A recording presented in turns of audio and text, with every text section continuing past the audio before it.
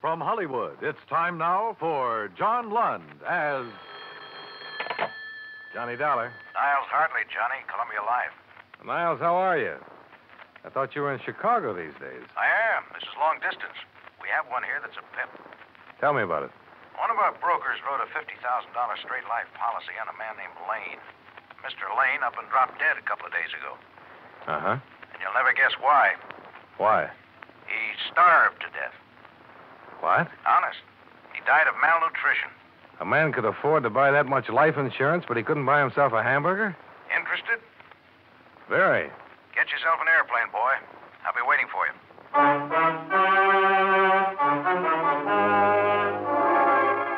John Lund in a transcribed adventure of the man with the action-packed expense account. America's fabulous freelance insurance investigator. Yours truly, Johnny Dollar.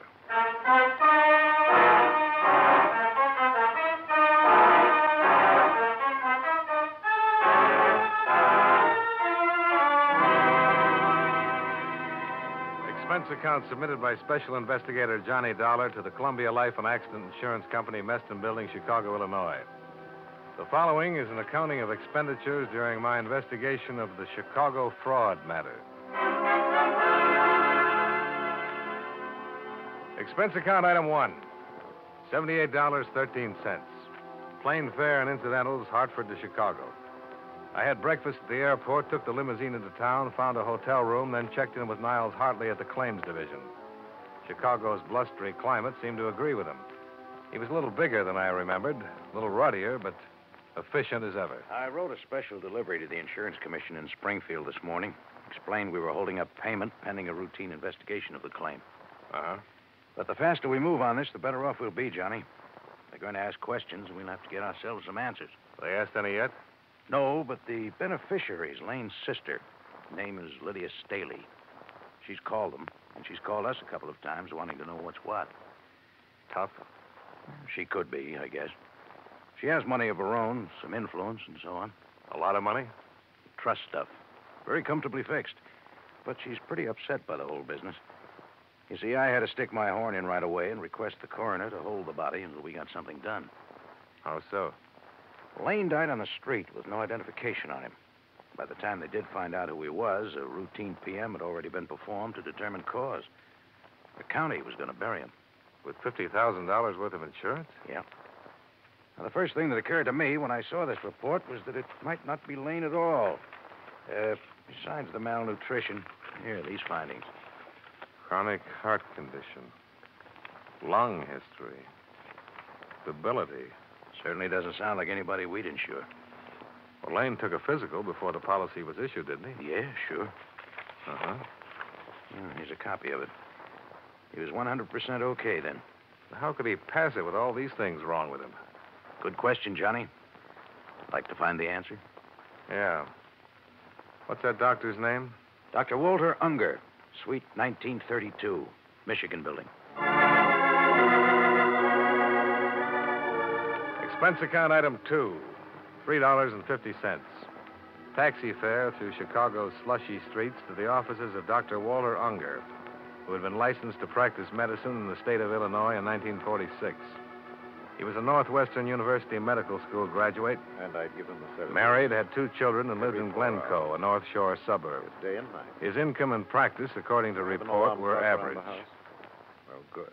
Yes, drop in tomorrow. Goodbye. I'm sorry, Mr. Dollar. You were saying... I'm from the Columbia Life Insurance people, Doctor. Claims Division.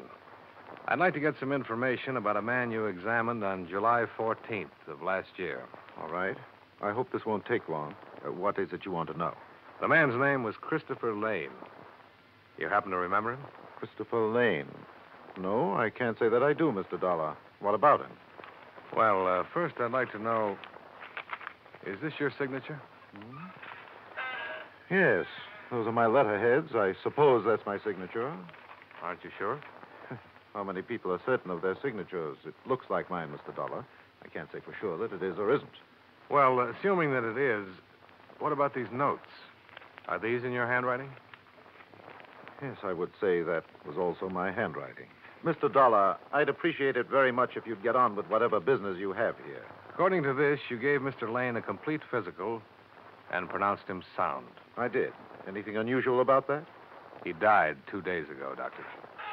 I wish you insurance people would buy some books on heart diseases and read them and know them, and not take up valuable time. Look here. This patient was 41 years old. If he had no heart condition when I examined him, and obviously he didn't, according to my cardiographic findings, it's entirely reasonable to assume that he could have developed one in a very short time. You people gauge that in your premium. Mr. Lane didn't die of heart trouble, Doctor. He died of malnutrition. Malnutrition? That's what the pathologist at the coroner's office says. Here, look for yourself. Well, he should know. Was it possible for you to overlook that condition at the time you examined him? No. No, if he'd been suffering from malnutrition in any degree, I would have discovered it. According to the coroner's report, he'd been ill for a year or better. Can you explain that, Dr. Unger? No, I can't explain that. I wish I could. All I can say is that I did my job. I examined the man, reported my findings. How about this? Angina. Well, I could have missed that, I suppose, but it's unlikely with the degree of aggravation noted here. Did you x-ray, Mr. Lane? Well, certainly, it's part of the examination. Have you had much experience reading chest x-rays, Doctor? Mr. Dollar, I know my business. If there'd been any lesions in that man's chest, I would have reported. Doctor, just bear with me, please. Again, the coroner's man said they were old lesions. So I notice. I can't explain that either. Well, you can understand why we want to be thorough about this. Yes, I do. And I wish I could help you. You keep a file copy of all examinations? Yes, certainly. I'd like to see your file on this one, if I may. Of course. Anything else? Yeah. Another hour of your time. What for? I'd like to have you look at Mr. Lane's body, Doctor. I could get an injunction. All right. I'll be finished here at 7 o'clock.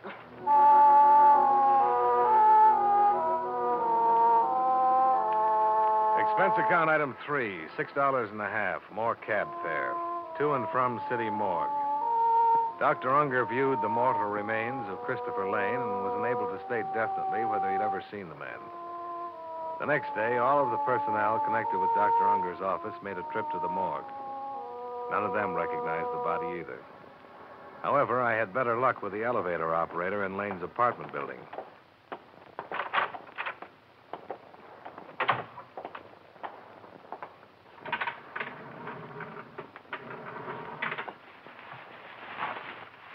Oh. You ever seen this man before, Miss Shattuck? Yeah. Yes, sir. That's Mr. Lane, apartment 2338. You're positive? Oh, yeah. I've seen him every day for almost 2 years. Okay. Want to smoke? I want to get out of here. Sure. I don't know why I'm acting this way. I've seen him that way 100 times. What? I mean, almost like that, out, stoned. Only I guess it's because I knew he was just drunk then, not dead. Oh, I see. Well, he was crazy. Was he? Yeah, carrying on the way he did. Oh, feels good to be out here again, cold enough. Yeah. I'll take that smoke now, Mr. Dollar. Oh, sure. Thanks. Yeah, he used to get up around 10 every morning. I'd take him downstairs. He'd look awful, but he was always kind of nice, polite, you know. Mm-hmm. He'd go out to the store and come back in a little while with a sack of groceries, a pint of milk for his cat, some donuts for himself, and some booze. Then he'd just lock himself up in his apartment, stay there all day. Drinking? Oh, yeah. Fried to the ears by noon. I think it was wine.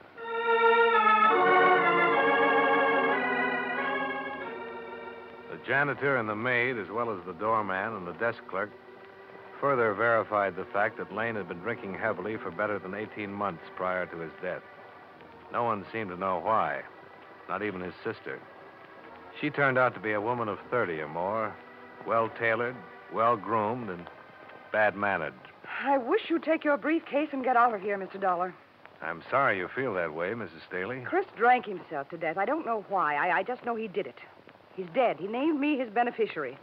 Now, why don't you pay me what you owe me? We will, Mrs. Staley, if the circumstances are right. So far, we have a reasonable doubt. Oh, And this investigation is for your benefit as much as it is ours. What do you mean by that? When we've satisfied ourselves one way or the other, your claim can be settled.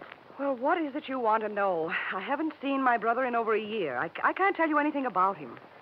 Were you on good terms with him? Of course I was. Left me his insurance money, didn't he? Understand you're a widow, Mrs. Staley? I don't see what bearing Do you that have any has- dependents? No children, if that's what you mean. And the insurance money would have gone to you alone? Let me correct you. The money will come to me alone. I don't know what you people think you can do trying to weasel out of this, but I've already spoken with my attorneys, and they've advised me to sue for an immediate settlement. Are they aware of the facts of this matter? They certainly are. And they still advise you to bring suit? They certainly did. Well, perhaps I can save you some fees and them some time. Who are your lawyers, Mrs. Staley? Never mind. You'll find out soon enough. All right. I'll tell you what I'd tell them. You can pass it on. Your brother could have died quietly in his bed one night, and any doctor would have pronounced him a heart failure, and your claim would have been good. But he made the mistake of dropping dead on a public street, and the police took over. And before he was properly identified, an autopsy had been performed. Yes, and I'm going to sue the city for And from that autopsy, we know your brother couldn't possibly have passed an insurance examination. But he did pass it, Mr. Dollar. He came to me the day after he'd taken the exam and told me I was his beneficiary. You said you hadn't seen him for over a year. He took the exam last summer. All right. I saw him that one time. He might have come to you, but he didn't come to you about passing that exam. Now, listen here. Your brother never took that exam. What? Someone went up to the doctor's office and took it for him. Mrs. Staley, we aren't fools. Now, we're going to find out who that someone was and how it was done. We're used to all sorts of tricks in this business, and all sorts of bluffing, too. You can sue us for settlement. You can sue us all over the place.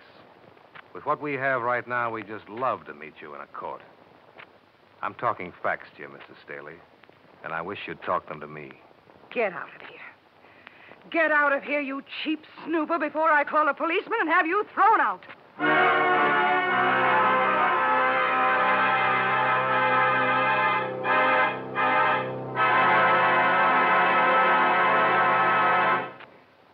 We'll return to yours truly, Johnny Dollar, in just a moment.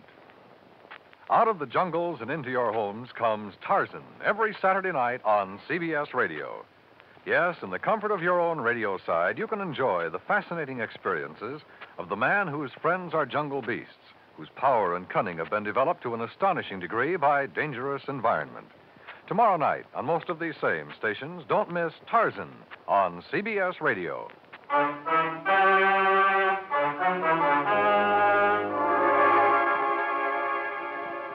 Now, with our star, John Lund, we bring you the second act of yours truly, Johnny Dollar.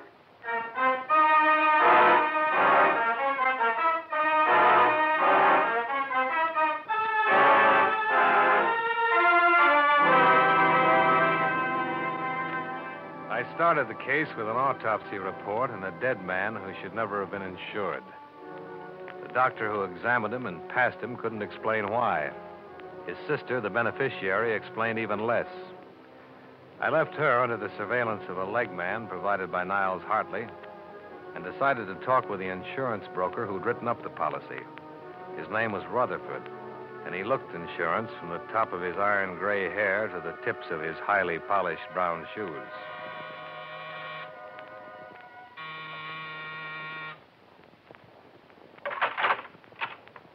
I suppose you're Mr. Dollar? Mr. Rutherford? Yeah, come in. I was surprised when you called me. We're trying to wrap this thing up, Mr. Rutherford. I understand. I'll tell you, I've been writing insurance for 17 years, Mr. Dollar, and this is the first time anything like this has ever occurred to me. Sit down. I believe you, Mr. Rutherford, and your record. Oh? You've looked into me? Well, you know, we have to on a thing like this. Just a matter of routine checking. Yeah. I'm here to find out all I can about the circumstances under which you sold the policy to Mr. Lane. Mm-hmm. He was a bachelor. He lived in a fairly nice apartment on the Gold Coast. No dependents. I'd like to know what made him a prospect. Well, actually, it's more of a personal thing, I suppose. Mrs. Rutherford and I were interested in buying a home in Wilmette a couple of years ago. It was one we liked on Sheridan Road. The agent happened to be this man, Lane. That's how we became acquainted. Oh? Lane was in the real estate business, on and off. Actually, he didn't really have to work for a living at all. He had a fairly comfortable income from trusts set up by his father. Did he do very well in real estate? Well, I don't really think so. I don't think he worked hard at it. You met him when you were out to buy a house. Did you buy it? No. My wife died suddenly, and I had no need to buy a house. But he bought insurance from you. Yes, eventually. You say this was a couple of years ago. Mm-hmm. Did you try to sell him right away? Oh, I don't recall. I called him now and then, had him over for dinner. I was surprised, frankly, when he decided to buy. Uh-huh. What kind of a man was he? What do you mean? Well, your opinion, Mr. Rutherford. Well, just a client, Mr. Dollar. I treated him the same as any other client. How did he look? Hmm? Oh, pale, thin, healthy, emaciated. What? He looked fine to me. I noticed you arranged for the examination. Yes. How well do you know Dr. Unger? Just slightly. You know, the physician is supposed to be an impartial third party, and when a client has to be examined by a physician, I send him to Dr. Unger, that's all. I get a Christmas card from him every year. I see. You say you had Lane over for dinner a few times. Yes, when my wife was alive. Did he drink much on those occasions? I don't recall. Why? His malnutrition resulted from an alcoholic condition. All drinking, no eating. Lane, an alcoholic? He sure was. Had been for years. Can I use your phone? Well, yeah, help yourself.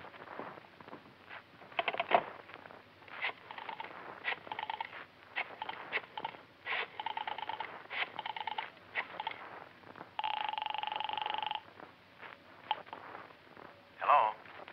Johnny Dollar, Niles. Oh, glad you called, Johnny. I'm trying to reach you. What's up? Mrs. Staley's fighting back. Huh? Her lawyers served notice on us an hour ago. Well, nothing to worry about there. Just a bluff. Oh, but this wasn't. She made the coroner release her brother's body. Took it to a crematorium. Exhibit A is a pile of ashes by now. Oh. I can try something here. Well, try it. Right. Mr. Rutherford. All finished? Yeah. Mr. Rutherford, I'm afraid you're in a little trouble. Well, what are you? You couldn't have written that policy or known Christopher Lane without being aware of his drinking habits. Now, see here, Dollar. I've been an insurance broker for a good long time, and no one has ever questioned my integrity. And I think that's what you were banking on, your reputation. I'm sorry for you, Mr. Rutherford, but there had to be a collusion here, and you're the logical party. You arranged for someone to take Lane's examination. You were going to split with... Oh!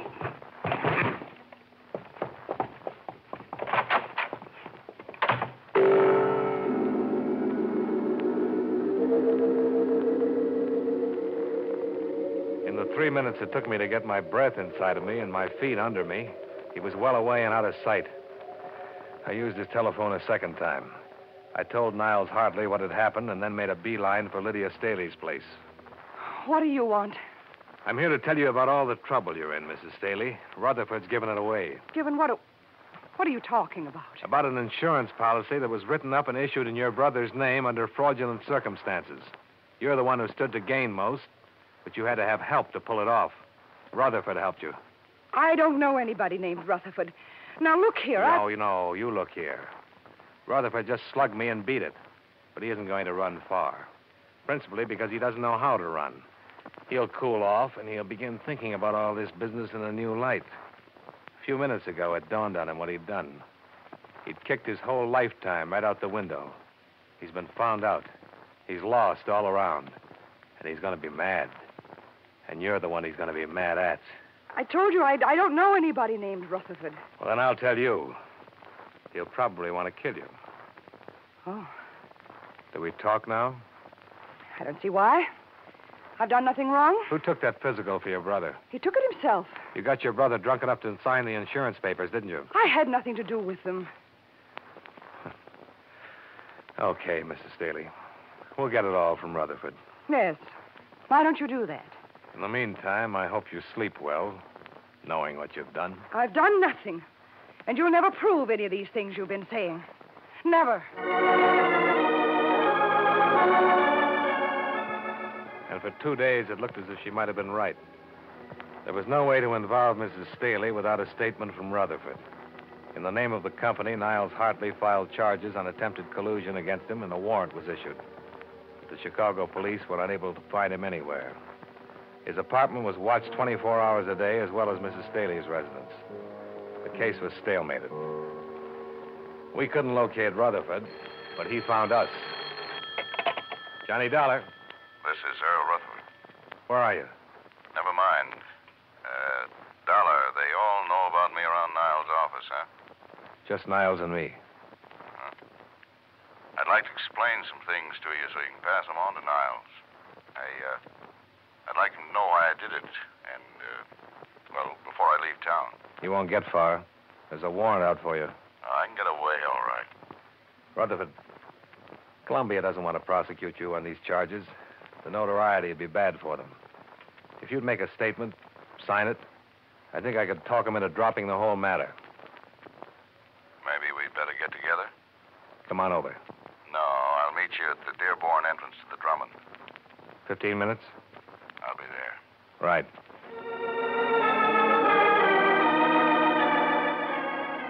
When I pulled up in a cab 12 minutes later, he was waiting for me at the curb in front of the Drummond. He was still wearing the same clothes he'd had on in his apartment. He needed a shave, and judging from the circles under his eyes, he hadn't slept much. He was pale and shaken.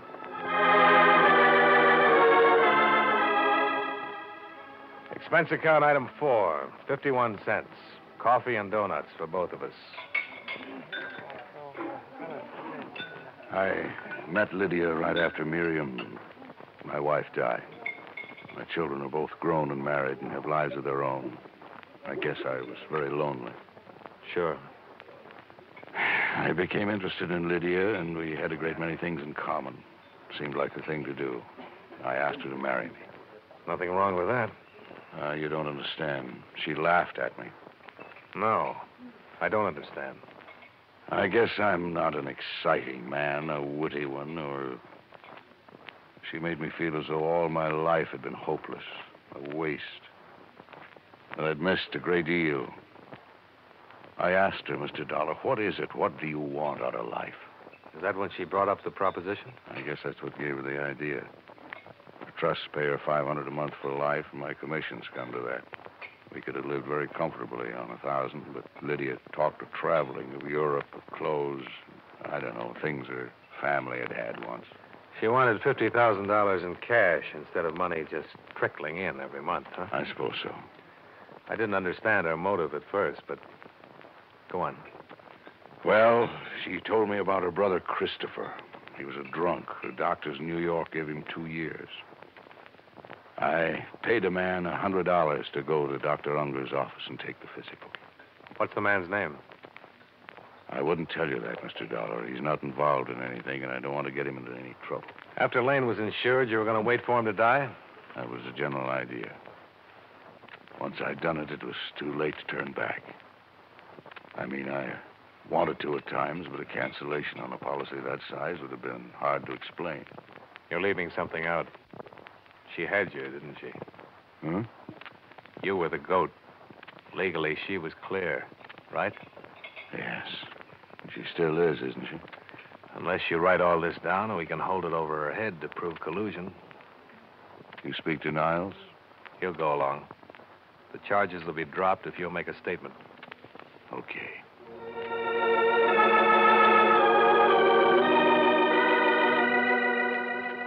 Enclosed, find notarized statement of Earl Rutherford explaining his part in the attempted collusion regarding policy 678JN23L. True to his word, Niles Hartley dropped charges against Rutherford upon receipt of the enclosed. Rutherford settled his affairs and left Chicago the following day. When Mrs. Staley was shown a carbon of the enclosed statement, she instructed her attorneys to withdraw suit. The night I was to leave town, I called at her apartment to have her sign a release of all claims.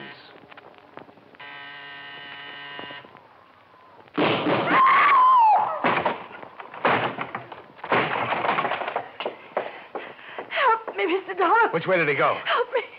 Please help me.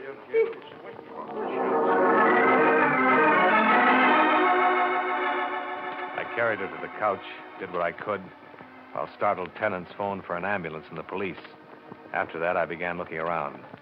I found a dark stain on the windowsill leading out onto the fire escape, and on the floor, a blood-stained letter opener. There was no gun anywhere in sight. I decided that if I'd been stabbed with a letter opener, it'd be easier to try 3 flights up to the roof than 14 down to the alley. I was right. Earl Rutherford was hanging over the top ledge of the building, firing down at me. I ducked into a window frame, 1 flight away from him. Get away from me, Dollar! You know I won't, Rutherford. You missed by a mile. You'll have to come down. It's the end of the line for you. Don't do anything foolish! I'm coming up after you. Come on, then. I'll be waiting for you.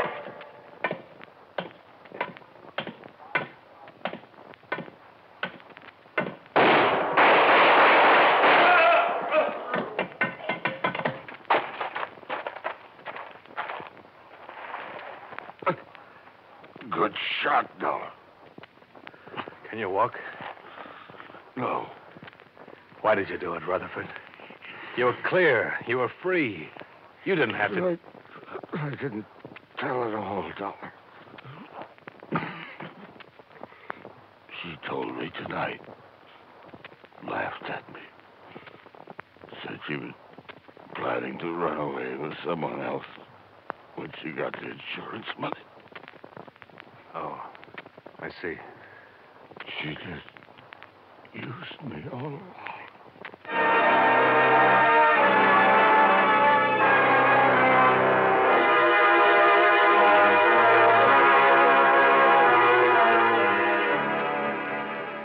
Earl Rutherford died on the way to the receiving hospital.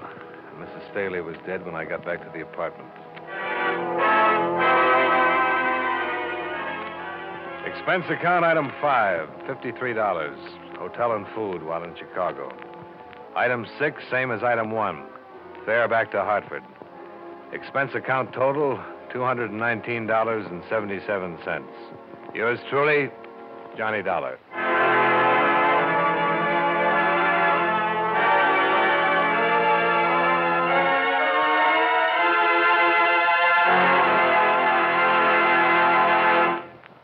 Yours truly, Johnny Dollar, stars John Lund in the title role and was written by E. Jack Newman with music by Eddie Dunstetter. John Lund can currently be seen in the Universal International picture Just Across the Street. Featured in tonight's cast were Jack Moyles, Edgar Barrier, Peggy Weber, Mary Lansing, and John McIntyre. Yours truly, Johnny Dollar, is transcribed in Hollywood by Jaime Del Valle.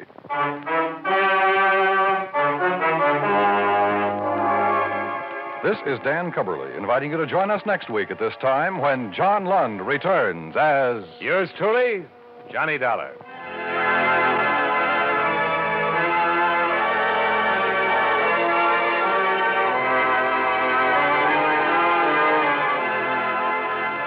If you like your thrills to be real, your adventures to be true to life, Gangbusters is the show for you. Every Saturday night, most of these same CBS radio stations bring you Gangbusters, full of action, bravery, and realistic excitement. Listen for new thrills on Gangbusters, straight out of life, every Saturday night on CBS Radio. America now listens to 105 million radio sets and listens most to the CBS Radio Network.